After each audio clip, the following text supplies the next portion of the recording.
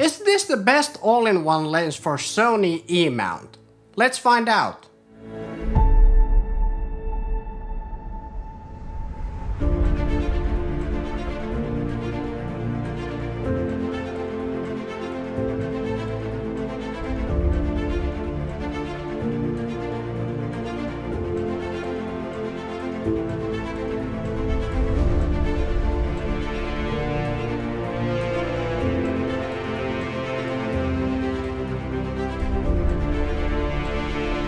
How's it going? My name is Jussi and this channel is all about filmmaking tips, tutorials and gear. So Tamron just released this 28-200mm lens, which might just be the best all-in-one lens for Sony E-Mount cameras. Let's find out. So a company called Focus Nordic teamed up with me together with Tamron, and they sent me this lens so that I could try it out and make a review of it for you and share my honest opinions about it. So a huge thank you for Focus Nordic and Tamron.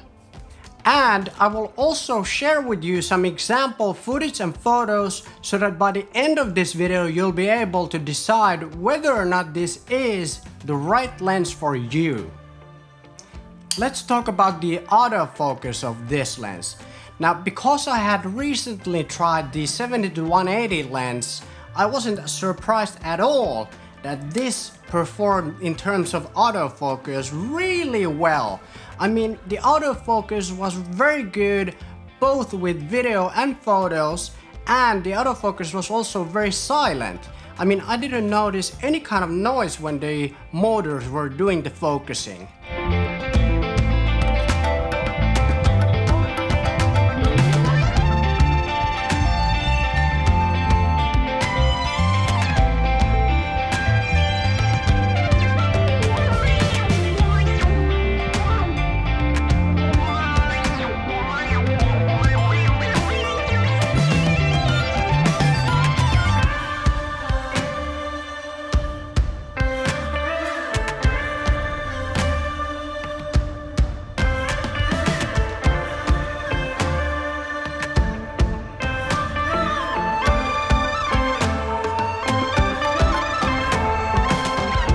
And I mean, the autofocus tests with the Sony A7R III worked just fine with all of these different settings with different focal lengths and different f-stops, and there was no issues.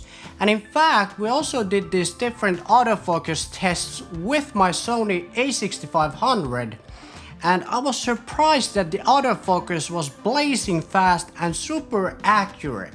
I mean, we did, for example, this kind of a autofocus test where my friend Janne walked from out of the frame into the frame, then he did a little bit of a spin and walked out of the frame, and the autofocus could follow him very accurately, and it was super fast. So I'm really happy about that, because now I know that this is a great lens for Sony APS-C cameras as well.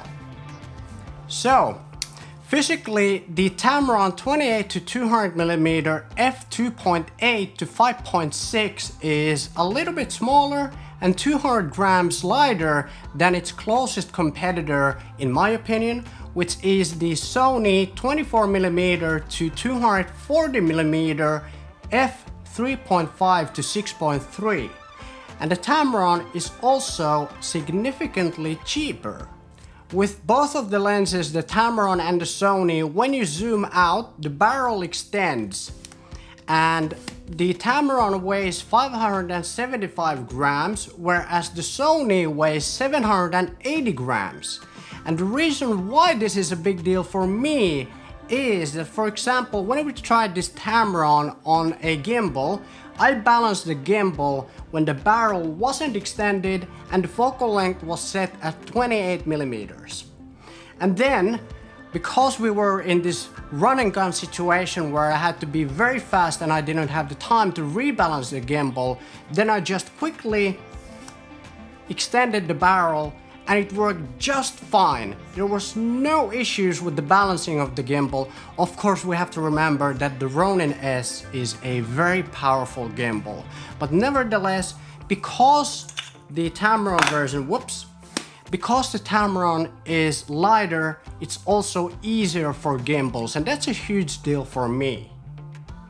The Tamron costs $729, whereas the Sony competitor costs $1,048, which is definitely something to consider if you're on a budget.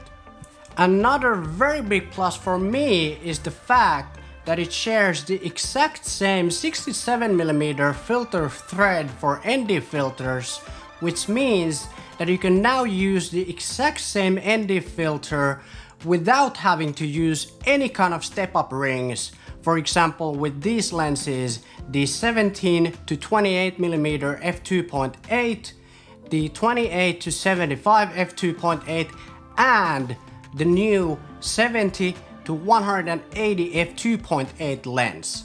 And that's huge because now, because Tamron has all of these great affordable lenses, I'm actually considering to switch to full frame.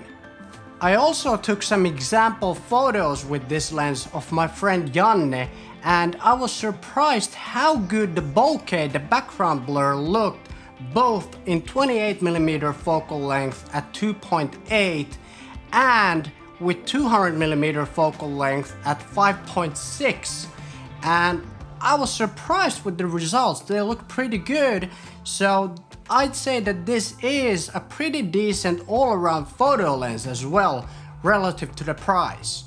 Now, one downside with this lens is that it doesn't have any kind of stabilization built in, whereas the Sony version, the 24mm to 240mm, has a stabilization built in, which is really helpful when you're filming handheld. However, I did try this lens handheld, and in fact, I zoomed it out all the way to 200mm, and I was surprised at how steady shots I could get. Also, honestly, one thing that I really don't like about this lens is the focus ring. Because it's focused by wire and it's kind of loose, it doesn't feel like it would be very useful or easy to do focus pulls with.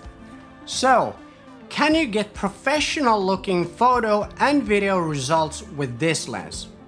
Yes. And who do I recommend this lens for? Well, if you're looking for an affordable version of a great all-in-one lens that kind of does everything quite well, then this is a great option. Do I recommend this lens for professionals? Well, kinda. If you're looking for a casual lens for casual use, let's say for family vacations, where you want to carry only one lens and only one body, and you want it to be able to do many things at the same time well enough, then this is a great option. Okay, if you enjoyed this video and want to see more, I recommend that you watch this video over here or this video over here, because I think you're really gonna like it. Okay, thanks for watching and see you again next time. Take care.